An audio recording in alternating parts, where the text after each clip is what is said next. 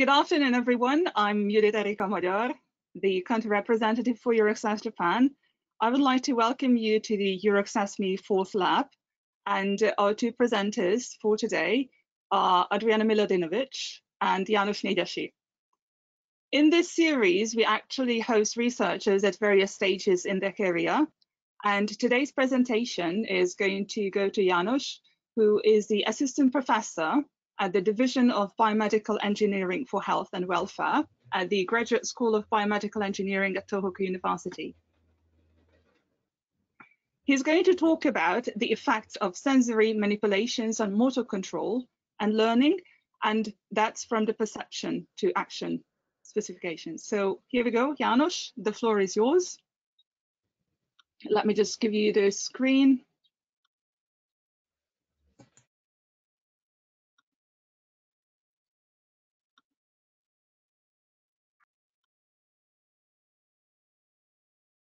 Yes, please go ahead. All right. Thank you very much for your kind introduction, Judith, and also thanks for inviting me today. Welcome, everyone. Thanks for joining today's webinar. My name is János Négyesi. I received my PhD in medicine from Tohoku University, and my main interest is around motor control and learning. When we talk about motor control and learning, first we need to start with the brain. I'm sure most of you know that our experiences about the world are the mass of processed information within this fascinating organ. However, don't forget that the brain is locked inside a dark chamber. What we see, feel, and sense depends on the best guess of the brain of what's going on out there in the world. Therefore, these self-related predictions are critically based on the sensory information coming from the environment. During perception, our brain combines these electrical impulses, and based on previous experiences, expectations, or even beliefs, it tries to make the best guess of what caused those signals. Well, this also means that your brain can be easily tricked. If I wanted to make it simple, I would say that a part of our brain, which is called the motor cortex, is dedicated to control our movements. It sends down signals to the muscles, which in turn will contract, creating movements. With practice, we are able to store them in some libraries, and then when we would like to do the same movement again, we just need to run this particular script. Well, a bit more complicated procedure is going on. Performing and learning a movement requires the simultaneous contribution of three main systems. The motor systems are responsible for motor planning and control. The cognitive systems, such as memory and motivation, are involved during practicing motor skill. And for today, most importantly, the information from the sensory systems is fundamental for motor control and learning. This sensory information can be categorized in the following way. Probably a whole day wouldn't be enough to discuss all of them. Therefore, today, I would like to give you a brief summary of how visual and somatosensory modalities can contribute to motor control and learning. All right. First of all, I need to mention a great experiment in the field of neurosciences. This is a very popular one, so some of you in the audience might be familiar with this particular study. For this experiment, you only need a rubber arm, which is placed in front of the subject, and a standing visual partition that hides the subject's real arm. The subject is instructed to look at the rubber arm, while the experimenter strokes both the rubber hand and the subject's hidden hand simultaneously using two small paintbrushes. The researchers applied different conditions, and based on the completed questionnaires, their results indicated that most of the subjects experienced an illusion in which they felt that the rubber hand is part of their body, indicating a three-way interaction between vision, touch, and perception. This fascinating finding is used in stroke rehabilitation in the form of mirror therapy. For this, you only need a mirror between the limbs, which creates a reflection of the unaffected arm or leg in place of the affected limb. Therefore, when the unaffected limb is moved, the mirror image tricks our brain into thinking that the affected limb is moving. This vision-based rehabilitation technique has beneficial effects not only on motor impairments, but also on sensations and pain after stroke. The contribution of vision to motor control and learning is fundamental not only for stroke patients, but also for athletes. Actually, for all of us, visual information has a significant contribution to balance control. However, have you ever tried to perform a squat with eyes closed? You wouldn't guess, but athletes appear to be more stable when they rely more on proprioception for balancing. Therefore, eyes closed training can help athletes to adopt proprioceptive strategies, which in turn will lead to improved balance control and performance.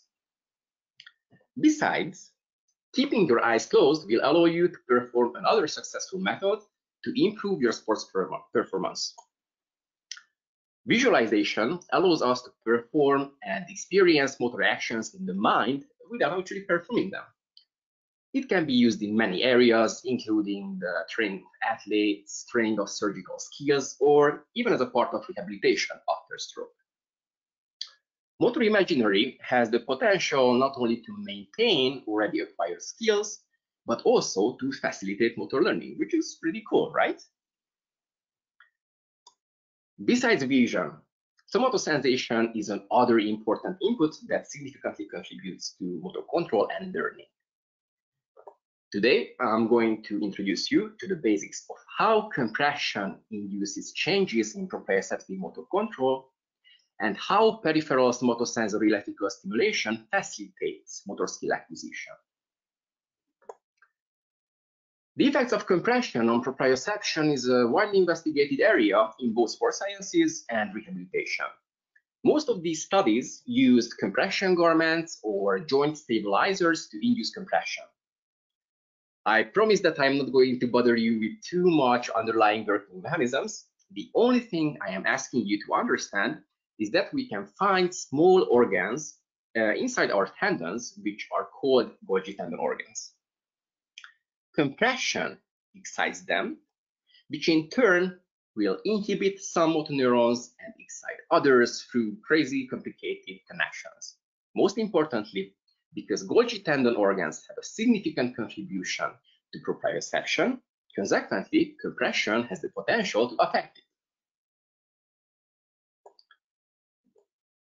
One way to determine proprioceptive function is by measuring joint position sense.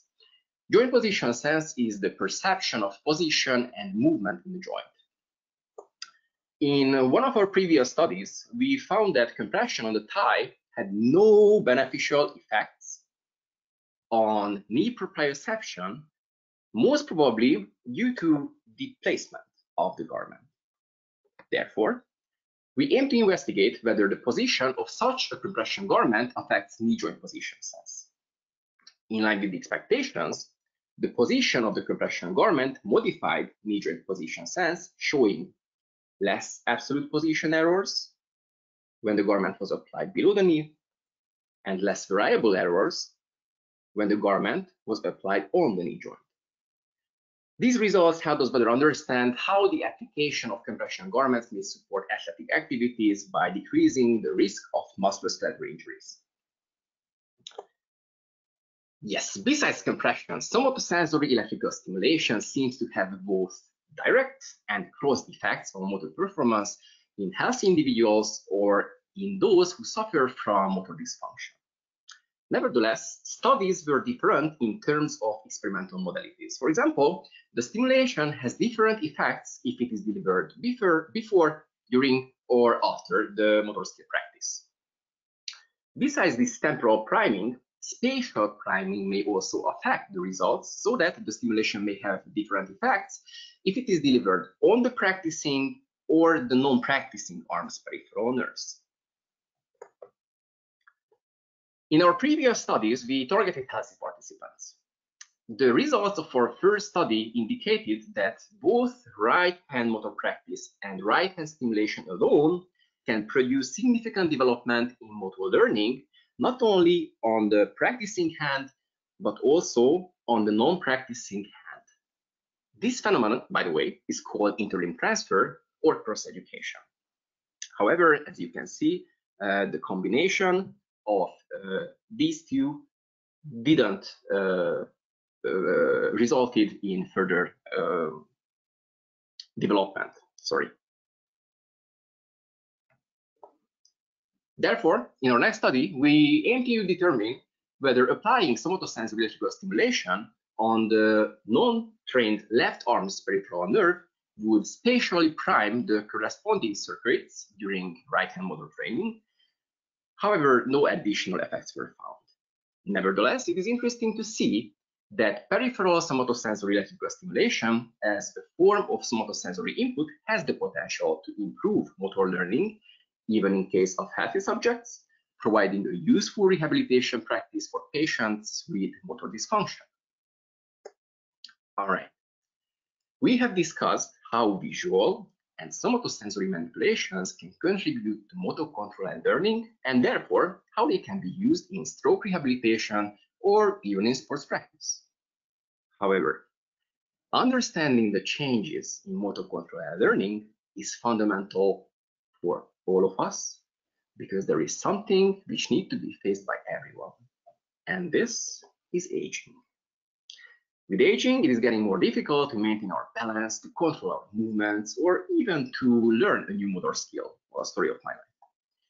Aging affects the optics of the eye, the visual cortical areas, and also the visual motor pathways, each contributing to limited visual processing. Besides vision, proprioception is also altered by age, which is associated with defects in both the peripheral and central levels, including sensory information processes and the loss of neurons and receptors. Finally, we can list several age-related changes in the brain which lead to a decline in cognitive function. For example, there is a decrease in cognitive processing speed and working memory due to the degradations and lower activation of most of the cortical and subcortical areas and circuits. Interestingly, in contrast with these, the activity of the hippocampus and striatum increases, most probably to serve compensatory function in order to maintain similar levels of motor performance. Altogether, these changes will contribute to the age-related deficits in the neuromuscular control of the limbs and the acquisition of motor skills. Quickly, let me share some of our age-related studies with you. In this particular study, young and old subjects were asked to stand still with or without a support. While it is well known that motor cortex is involved in standing control, our results indicated that its role becomes more prominent with an increase in age and task difficulty. In another study, we found that healthy aging produces age-specific modifications in knee proprioception, showing different target matching behavior between young and older subjects. All right, let's summarize. Today, I try to give you a brief summary of how visual information can trick the brain, which can be used in rehabilitation in the form of mirror training. We discussed how eyes closed training can help to improve your balance control, and that visualization has the potential not only to maintain previously acquired skills, but also to facilitate motor learning. We have also learned that today that somatosensory input in the form of compression or electrical stimulation can support motor control and learning, not only in patients with neuromuscular disorders, but also in the healthy population. And finally, although aging is associated with a significant decline in sensory and motor processing, never forget that bringing exercise or any kind of physical activity to your life will serve you beneficial effects not only today, but also will contribute to healthy aging, providing better quality of life by protecting your brain from many diseases and slowing down the degradation processes, which in turn will help to maintain your balance, mental health, and cognitive function to support motor control and learning even when your sensory inputs are declined. So, the most important message for today: stay active and stay safe. Thank you for your attention. Thank you very much. I would like to encourage our attendees to submit their questions. You can actually see the questions panel in the system. So please type your questions into the panel and I can read them to János, so he would be able to answer.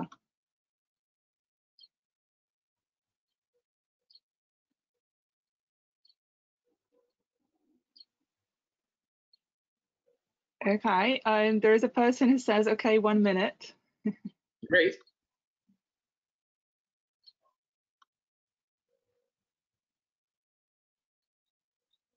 So again, I would like to encourage our audience to type the questions in the questions panel.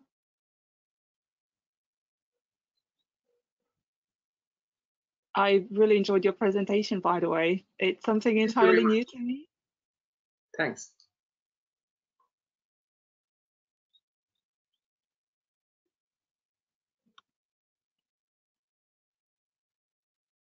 Okay, so the first person says, hello, János, very nice presentation. The experiment you described about the optical illusion at the beginning was very interesting.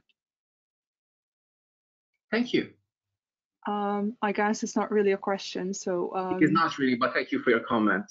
I wanted to make it as simple as I can, but the underlying mechanisms of mirror therapy and visualization is really, really interesting. So if you are interested, I would like to also encourage you to email me. You can see my email address here or connect me because, yeah, that's a pretty nice discussion on this field.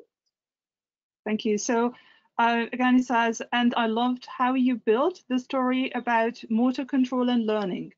What happens when you lose an arm? Oh, that's a fascinating question. Very nice. I try to make it simple. So the point is that our brain is able to adapt to the circumstances, not only structurally, but also functionally. So you know that maybe we have like cross control of our limbs, but this is not entirely true. We also have ipsilateral, so on the same side, we also control our movements. And when you lose an arm, we have so-called mirror neurons, which are also responsible for mirror training and visualization. These mirror neurons are activated in many parts of the brain, including the frontal, the parietal areas, also the premotor cortex, the occipital cortex, and they have like really, really difficult connections. And the point is that when you lose an arm, these mirror neurons are able to create new connections, and therefore you may have also the potential. Do you know what is like the phantom limb feeling? This is also because of that, because your brain couldn't adapt entirely for that. There are some studies in the field of sports sciences in which they show that, actually this is a Japanese research group, in which they show that the brain was able to totally reconstruct to support involving other muscles into the movement. So what is happening, so to answer your question, what is happening if you lose an arm, that you have a total structural and functional reorganization in your brain, and it can be used also in therapy later on to handle this loss, but also in sports sciences, you can adapt to this to these changes.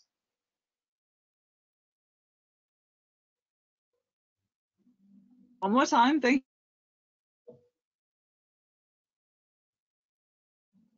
you very much. I try to mute myself, so maybe the ambient noise would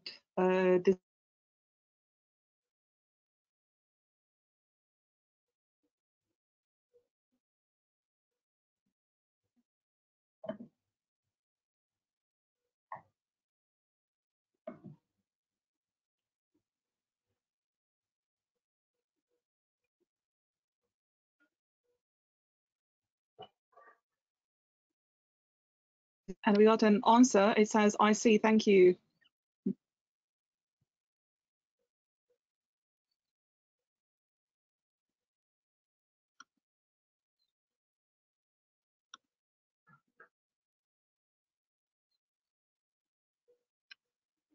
Okay, it seems that we do not have any further questions, so we shall jump to our next presenter.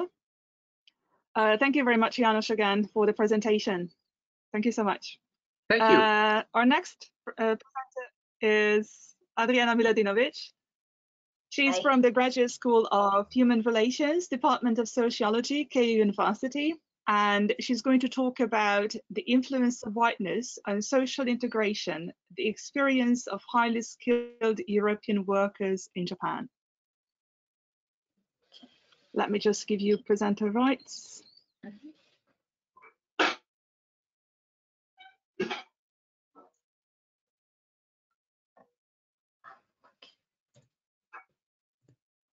There you go. Okay, I hope you can see my presentation right now.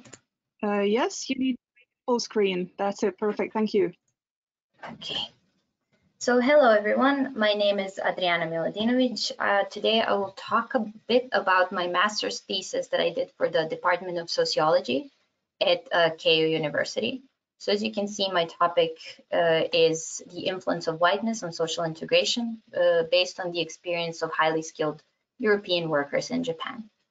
So to give you a bit of a background of my research, so through the overwhelming processes of globalization, world communities have been experiencing a certain social transformation, which has resulted not only in an increase of the cross-border flows of finance and trade, but also ideas, symbols, and imagery. So in other words, culture. And all of this has been happening through an increased mobility of individuals, which has led to a certain diversification of migration processes and categories of migrants that are in the focus of migration studies. So international migration in particular is influencing this change in societies because the immigrants who come to certain host communities, they bring with them new customs and a certain ethnic diversity, which has a tendency to disturb the foundations of ethnic homogeneity in modern nation states. So we can see a certain clash of local, so the national myths that are enforcing the homogeneity versus the global, which is something the immigrants bring with them from their own cultures. So as you probably know, the traditionally defined migrant is somebody who is forced by the circumstance, economic or otherwise sociocultural, to relocate.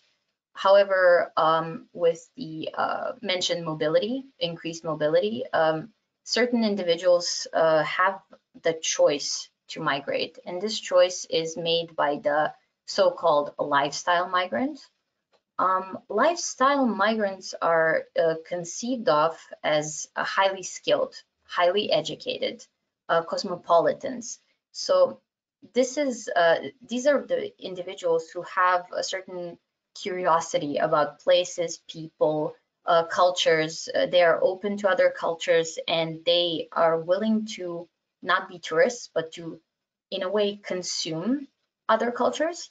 But this right to consume others' cultures is actually given only to people from certain range of societies. So Miloš Debnar, in his very popular book, speaks about exactly this. And he says that these societies are those of the global north countries, so the United States, Europe, Australia, etc. So within the lifestyle migrations, what was of interest to me was the white migrations. So the representative of these migrations are the white Caucasian individuals who are deemed as free-floating cosmopolitans. And in this I wanted to research how these migrants would handle integration in non-white majority contexts where they cannot be the ones who dictate the cultural narratives, as this is something that has been the heritage of the colonial times, this Eurocentrism, the whiteness that makes these individuals be seen as privileged and, of course, of higher status. So in non-white majority contexts, these individuals are seen as guest workers. So it can be assumed that there is no integration. So the non-white majority context that I chose for my research was Japan, out of two reasons. First is that it is still a country where it is claimed that there is no immigration. The second reason is that the national homogeneity, so ethnic uniformness, is still being enforced in this country. So the aim of my research was to research the possibility of integration of white European highly skilled workers in the non-white majority community of Japan. I wanted to see if there is a connection between whiteness and integration, if there are any advantages or disadvantages to being white for integration. My assumption was that there would be a certain clash of cultures. So of course, from the first moments of contact between the European traders in the 16th century and the Japanese, the image of Europeans was that of cosmopolitans, of highly educated people who bring new knowledge, new theories. And of course, the Japanese basically adopted the racial theories that the Westerners brought with them. So I assume that even though this image is still prevalent in the contemporary Japanese society, Japan has made huge progress since those times and has even caught up to the West, as it is told very often. So I assume that there would be a clash of these two cultures, wherein the Europeans would be relegated to the position of the cultural other. Of course, this whiteness will give them privilege, but I did not assume that it would give them privilege in integration. Quite the opposite. I assumed that they would be relegated to the sidelines of the society, so there would be a low degree of integration, and this would cause them to create certain cosmopolitan ghettos where they could renegotiate their white identities. So to tell you more about race and whiteness in Japan, first of all, the definition of race that I use, it was given by Lopez. It is a vast group of people loosely bound together by historically contingent, socially significant elements of their morphology and/or ancestry. However, race in Japan, as Yuko Kawai says in her research, has been directly adopted from the Western theories of race. And because of that, there are two concepts developed in Japan. The first concept is jinshu, which is the direct translation of the word race.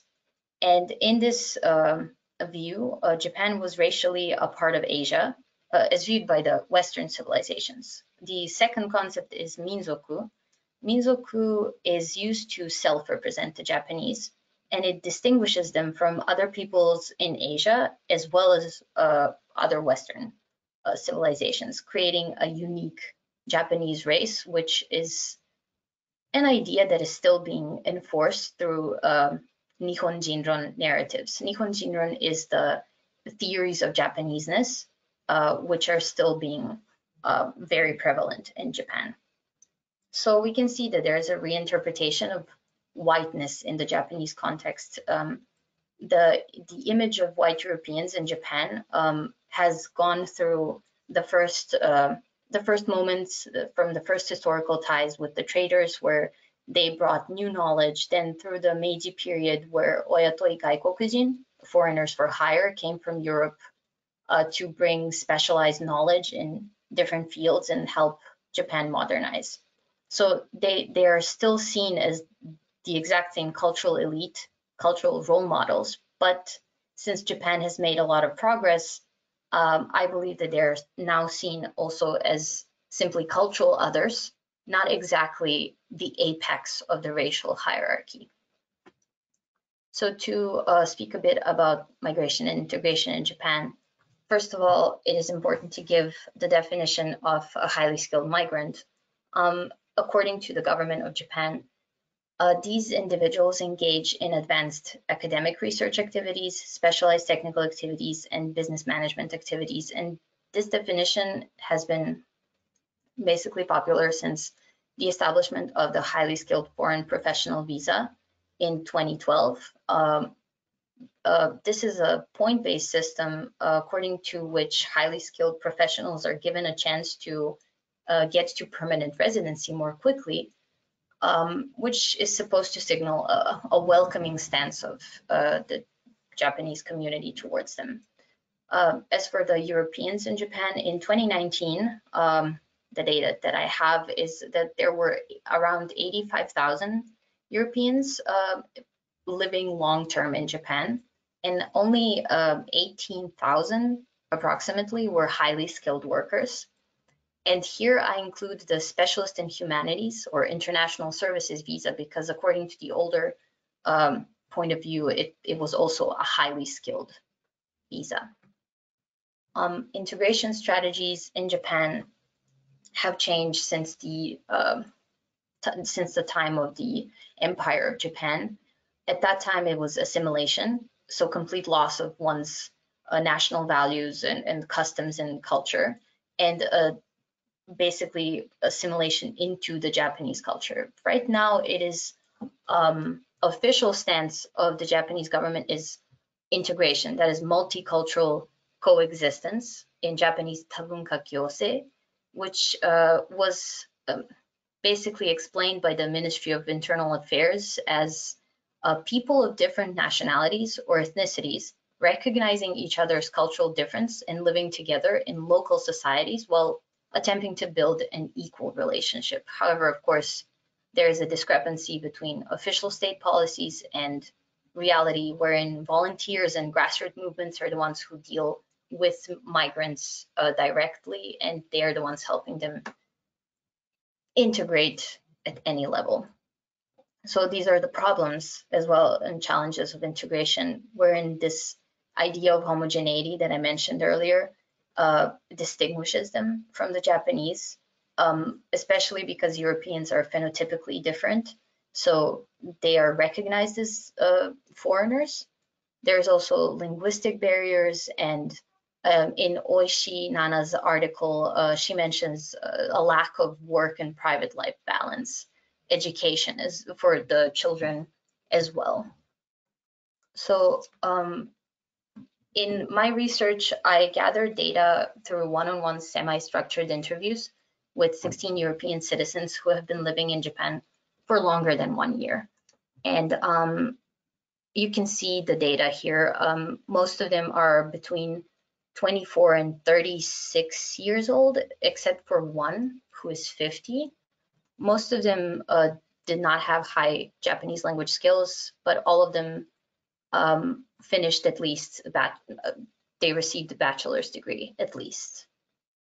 So the data that I gathered was basically, could be divided into two different spheres. One is integration into professional environment, where almost all of my interviews mentioned how they had a smooth interview process, which was done usually online, usually in English, and from their own countries.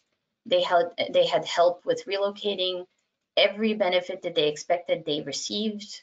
The position that they applied for, they also could acquire.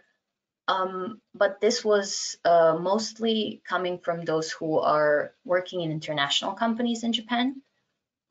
Those working in exclusively Japanese companies mention how they feel isolated. They're seen as celebrities in their departments because they're usually the only foreigner. So they're the token foreigner, the symbolic foreigner who just represents difference and diversity.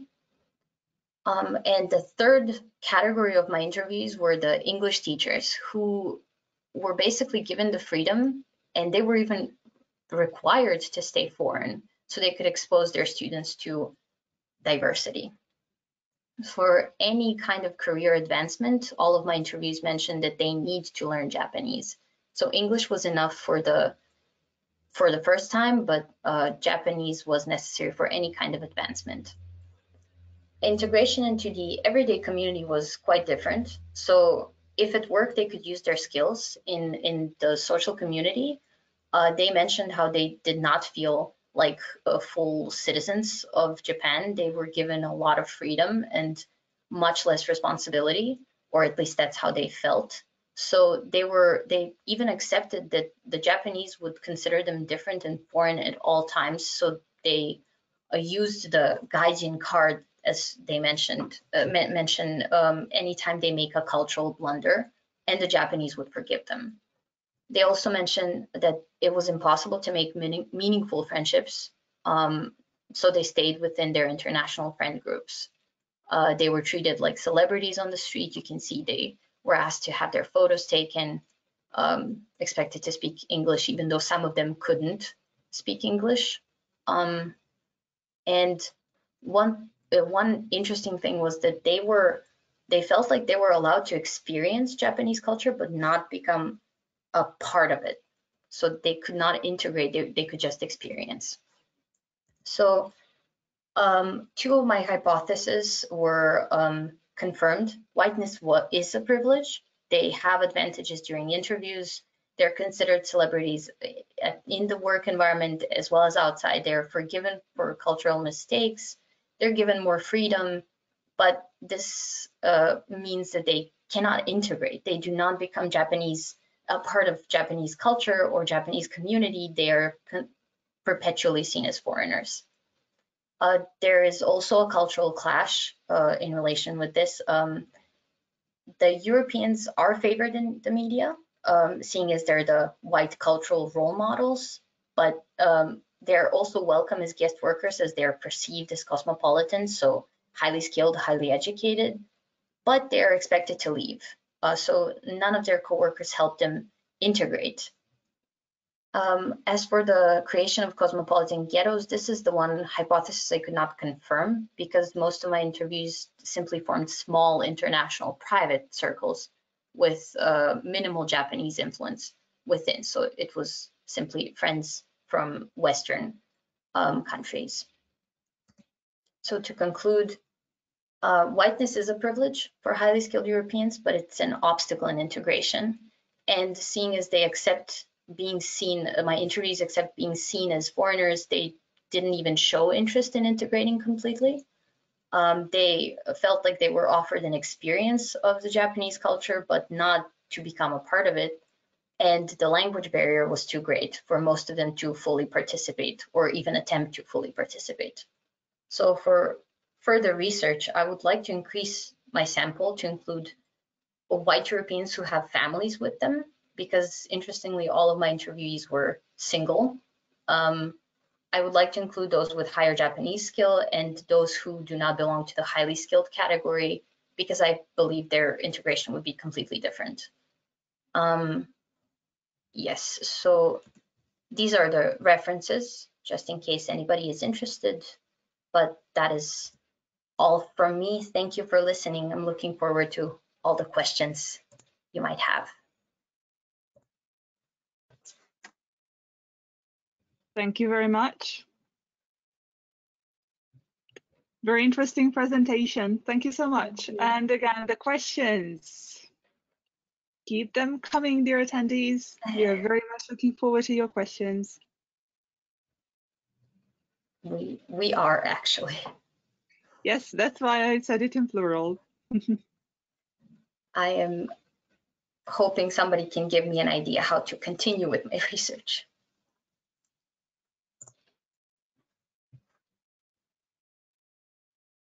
Yes, at the moment I do not see any questions coming.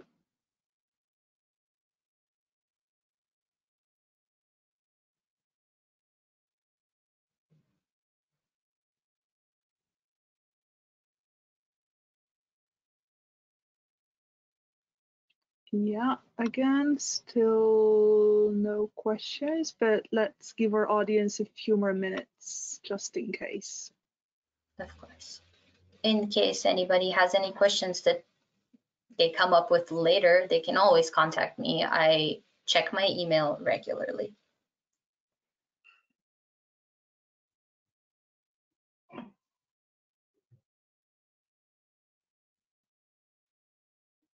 Okay, well, it seems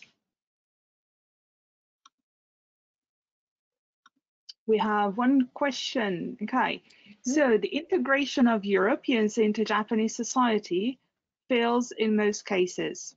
What can be done to improve it? Can anything be done from the European side to improve it? And then we will have one more question after that. Yeah. From the European side, of course, there is a lot we can do to improve our own integration there.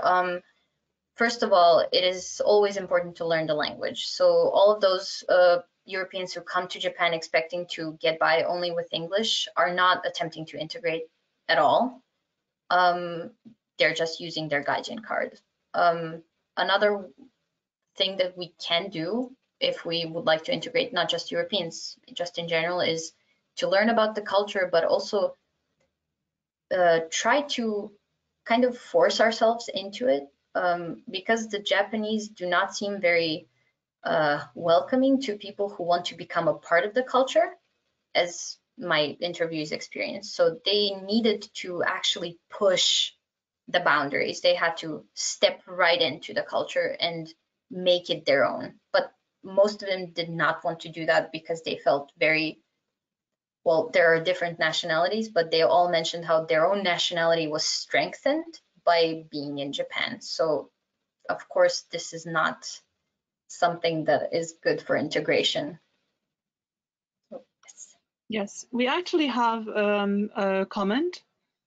It said, okay, my experience, I was enforced to assimilate at both work, place and social life.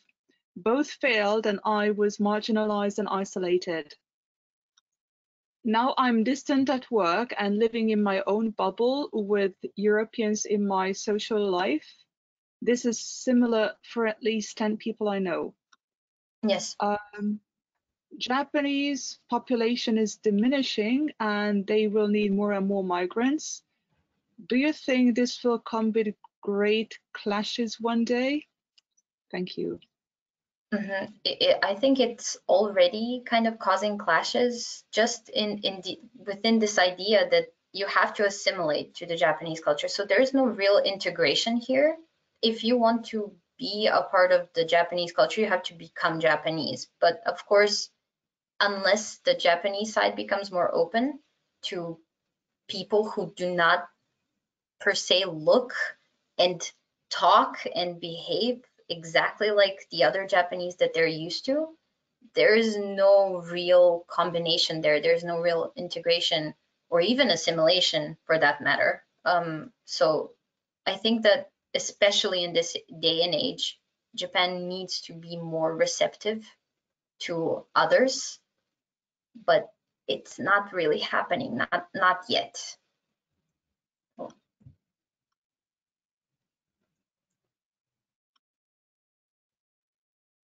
Okay, and we have another question. How do the Japanese see Europeans and fail to integrate at some point?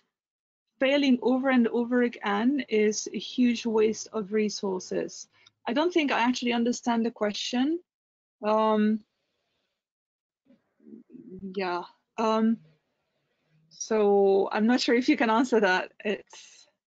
I might understand what this person meant. Of course, if we attempt to integrate and we fail over and over again, of course the Japanese side won't like that. It is really a waste of resource, but exactly because it's a waste of resource, not only Europeans, but also the Japanese have to kind of make more effort. So if we want to live in Japan, it's not enough to just consume the culture as a tourist. You have to be there, you have to participate. But also from the Japanese side, it's not reasonable to just simply see a foreigner and expect them not to be able to integrate. That's also not fair. So there has to be openness and fairness from both sides, of course. So being white doesn't mean that we're privileged and we have to do everything our way. If we want to live in Japan, if we want to stay there permanently, then this whiteness has to be deconstructed and it has to disappear. Absolutely. Yeah, I understand your point. One last question. In my view, a similar thing can happen when Japanese try to integrate into Europe.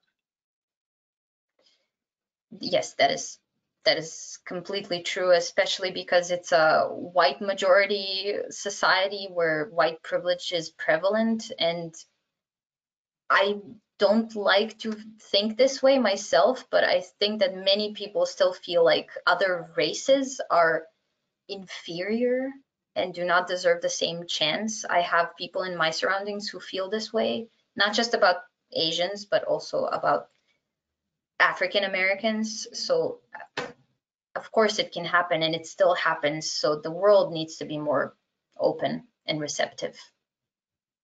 Just a bright message for the future. Yes. Again, thank you very much. I have to apologize to one of the attendees. He keeps raising his hand, and as I could see, he also tried to call. I'm afraid this is not one of those platforms when I can give you access to our line. Questions could be submitted through the questions tab. So if you have any further questions, please send any of our presenters an email or to us at japan@euraxess.net. Thank you so much for today. That's all we've had time for, I'm afraid. Let's just say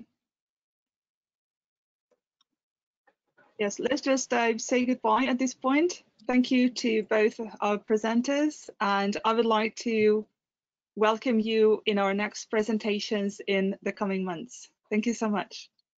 Thank you. Thanks for joining.